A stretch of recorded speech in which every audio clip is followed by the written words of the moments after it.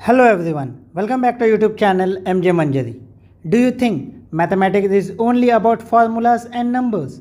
Think again. CBSE has just announced the Aryabhata Ganit Challenge 2025, a national level competition that will test your logical thinking, problem solving and real life application of mathematics. If you are in classes 8th, 9th or 10th, then this is your chance to prove your skill and shine like Aryabhat himself. Now let's see in detail. So this is the official circular released by CBSE on 17 September 2025 with subject Aryabhat Ganit Challenge 2025. The main aim of this challenge is to implement mathematics practically in real life. Student must possess certain skill and competency. So this is to promote and evaluate this skill in exciting way. So this competition is in two stages. Stage 1 is called as school level competition, where this competition will be conducted by a school. The question paper for this will be made by CBSE only. So CBSE will provide a question paper to school and the school will conduct an internal assessment. They need to download the paper and conduct the exam. Will be the responsibility of the school on their own campus. Then second stage, based on second stage is national level competition. This stage will be held by CBSE in online computer based test. Now let's see eligibility criteria. For stage 1, which is your school level, eligibility criteria is simple. All the students of classes 8 to 10 studying in CBSE affiliated school are eligible to participate. But stage 2 eligibility is different, which is your national level. Here only top 3 students from each CBSE affiliated school register for the first stage. Just imagine you are having 100 students who participated in stage 1. Now out of 100 students, when you conduct the test, you need to select only top 3. And this top 3 students will go to stage 2, which is your national level competition. Now let's see the area of assessment. So content for this test will be geometry and spatial sense, quantitative aptitude, algebra, data analysis and probability, number sense and number system, mensuration. Now what are the competency they are going to assess? So that is strategic approach, creative and abstract thinking, logical reasoning and analytical thinking, visualization and mathematization, conceptual understanding and problem solving skill. So these are the topics or content on which they are going to ask the question, and these are the competency which they are going to assess. Now let's see the duration of test, type of question and total marks. So for both the label, time duration is 1 hour and multiple type choice question only will be given to you, and they are going, total test will be of 40 marks and there is no negative marking. So for both, time duration is 1 hour, MCQ questions 40 marks and no negative marking. Next, let's see what is the process of conduct of test and selection, especially the first stage which is conducted by school. So school need to register from the given link. I will add the link in the description as well as in the comment section. So the first step, they need to register. Registration will start on 18 September and it will end on 30 September. So you have 12 days time to registration, and remember 5:30 p.m. and there is no fees charged to appear for this test. For this test, no fees will be collected by school.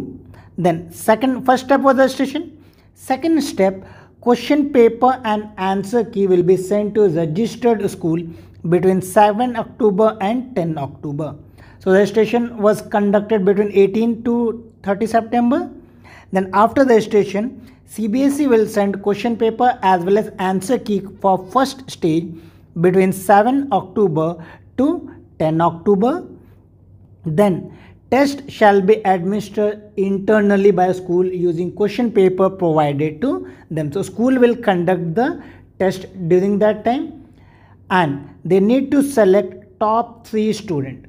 So they will conduct for all the students studying in 8th, 9th and 10th, and they need to select the top 3 students. Now, there may be cases where same highest score is obtained by more than 3 students. If that case is happening, then in that case, school can administer internal screening test at their discretion to determine the top 3. So if more than 3 students are getting highest score, then school can conduct one more test totally upon them, and they can select the top 3. Then the name of top 3 student chooses by school along with registration fees of 900. Remember, maximum fees is 900 rupees between 15 to 22nd September. This is registration for your national level, which is your stage 2. Payment link will be available only for school that has registered for Aryabhata Ganit challenge within the deadline. So you can register only if you have done registration between 18 to 30 September. Now let's see the stage 2. So stage 2 is a computer based test for top 3 students from every school, and this will be conducted on 29 October 2025. Only school that has completed the first stage is eligible for second stage. Then second point, detailed instruction for administrating the second stage test will be communicated with the school that has registered student for the challenge. So detailed instruction they are going to mail to all the registered school only.